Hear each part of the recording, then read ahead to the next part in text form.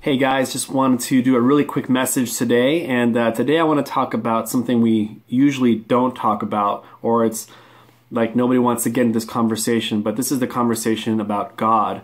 And it's something that when people do post about these things, these topics, politics or God, it gets really crazy on Facebook and people have their statements. Now, I wrote a book, and at the end of the book, I actually recommend whoever is reading it to think about their own spiritual journey, and that if you do have one, trust me, it'll enrich someone's life. And I imagine, like John Lennon, a world, and then he has his own things he imagines. I want to imagine a world where we all have respect for each other's faith, that we actually give applause and respect to someone who is looking for something deeper, something that even though you think is out there and very like metaphysical, it's actually because of witnesses. It can be more concrete than actual concrete.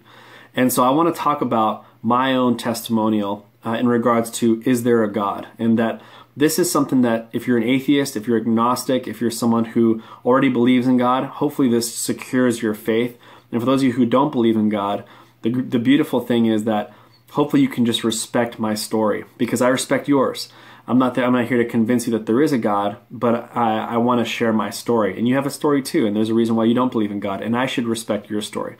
But anyway, so I want to talk to you about the thing that happened to me in military school. In fact, I'm going to bring out something that I usually don't show everyone, because my wife sometimes makes fun of it, but it just, So this is a picture of me, if you guys can see this.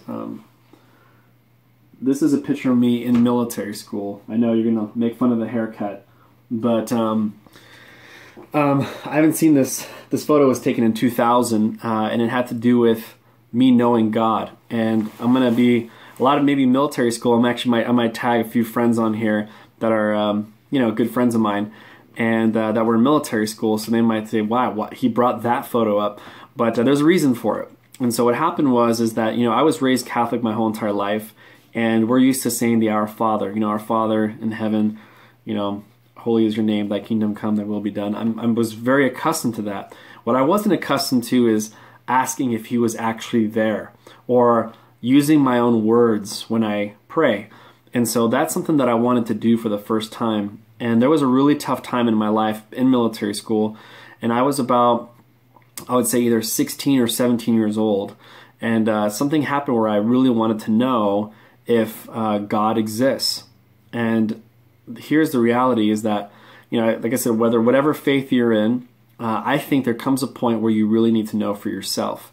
And so most of you, like I said, know me as an Emotion Code Practitioner. I don't dive into this type of topic, but I feel like it could help someone today. Hopefully you can share this with someone, and hopefully it enriches your life. That's my wish. And so what happened is I got on my knees, and for the first time ever, I just asked. I said, God, are you there? And it was just kind of like a child, the same way Jesus cried out to his Father, Abba. It's kind of like, it's basically terms of endearment, like daddy, and I said it like that person, like it's like Father, I didn't say like, Holy Father in heaven with crowns. I didn't say that. It was just kind of like, supposedly you're a father, and supposedly you're God. If you're out there, like, let me know you exist. But here's the contingency that I kind of did in the prayer. And some of you guys might say, "Oh, you shouldn't test God," but I needed to know. And it's almost like my life depended on it. I remember even a time where I didn't want to live anymore, and I could actually validate it, because if there was no God, then nothing would happen to me. So, like I said, I'm going to be very transparent with you. So the reality is, I got on my knees, I prayed. And I remember this like yesterday. I remember exactly where I prayed. I remember how long I kind of stood there. And I wish I could tell you that this beaming, amazing light came to me, or an angel came down, or light, started filling the room. Nothing happened like that. But I did say these three things. Number one, I said, I promise you that if you do answer me, I won't ever question you ever again. So I said that. So if you answer these questions, but it's going to be three things that I want. So it's almost like a genie almost, but I didn't mean it to be like that. It was just the fact that I wanted to help people, and I kept all my promises, and he kept his. So one of the first things I said, God, if you're really there, helped me to become an influential person in military school. So the highest influence would be what they call a battalion commander, the highest ranking officer in the whole entire school, right? And I was, I think, third in command. And yeah, I was third in command. And that was one of my goals. When I went to military school, I was very intrigued by the highest in command, but I never got there. I got to third. But I was praying, I said, look, if I could really do some influence, like really impact people and let them know that I got from 0.2 GPA to highest military grade, then it would really make an impact on people. And I know that story will help people. And that was the first thing. The second thing I asked for is that in order for my words to be gold, there was this thing called an annual federal inspection. And I asked and basically like about 6 or 7 generals from the military, the army, they come down and they basically test certain things in school. One of the things they test for is sort of like how clean our barracks are, number one. Number two, the drill, they have like a drill team, have to do a presentation in front of them. It has to be perfectly flawless. Then we have a presentation about school history, things like that. And, you know, there was some really high numbers, 98% plus was actually on the line there. So I was asking, I said, if I really want my words to be gold, people to believe me, that I have strong conviction that they can change their life, we have to beat all these numbers. And so help me to have a really high AFI score, higher than anything in history. So that way people can actually believe what I say. And so that was my second thing that I asked. And the third thing I asked is like, it sounds kind of funny, but I was looking for a partner. I was looking for someone that could give me comfort and someone that could, I even know, I said, look, if I get to that position and I get to that high in annual federal inspection, I probably am going through a lot of stress and I probably need someone to like be a friend, you know? And this is what happened. Literally, nothing happened in that room. I walked away, but I still had faith that he'd answer me. That's key, right? I still had faith that I'm like, well, I'm gonna be patient. You know, he's been patient with me. If I'm not that great a person, so he's been patient with me. Why can't I be patient with him? So I just sat there and I basically was just asking, you know, like I was just kept in my mind. I'm like, he's gonna answer. I know he's gonna answer. And what happened was amazing. Nothing short of a miracle. But 2 months later, I had the highest ranking position in the school. And it was interesting because there were like moments where there would be, you know, 12 people who would say, you know, they'd say, okay, so out of all you guys who want to do the parade, who wants to lead the parade, right? And it was like something pushed me to like raise my arm up. I remember it like very clearly where I was like, I'll do it. And it was so fast. And I remember, all right, well, Emmanuel's going to do it. Emmanuel will do this. Emmanuel will do this. And it was only time before it actually happened that actually I became the #1 officer. So part of the prayer was answered. The second one was I was asking if it's so the second thing is we actually got 99.9% on the annual federal inspection. 99.9%. It's the highest in 90 years in military school. And then the third thing was that I met a girl. Her name was Michelle, and she was a very nice Presbyterian lady, and you know, we had different faiths, but we both believed in God, and she would always leave a voicemail every single morning. I would wake up and I'd be cold near the beach, and like at 6 o'clock in the morning, and before she went to school, she would leave a voicemail for me, and it would be something positive, an optimistic poem, a great quote, something. But it was almost every single day, Monday through Friday, she left some positive message. And it was then when I realized, I said, everything was answered. And I remember also at the end of the prayer, I said, if I ever do get these awards, like, let me stay humble. Let me, like, you know. And it's interesting that these awards that I've had are like in my closet. They're not even hung up anywhere in my room. And I kept my promise. I said, I'm not going to just show off for people. I'm going to just put it away and stash it away. And so I just want to let you know that I know that there is a God. And I know that he answered me.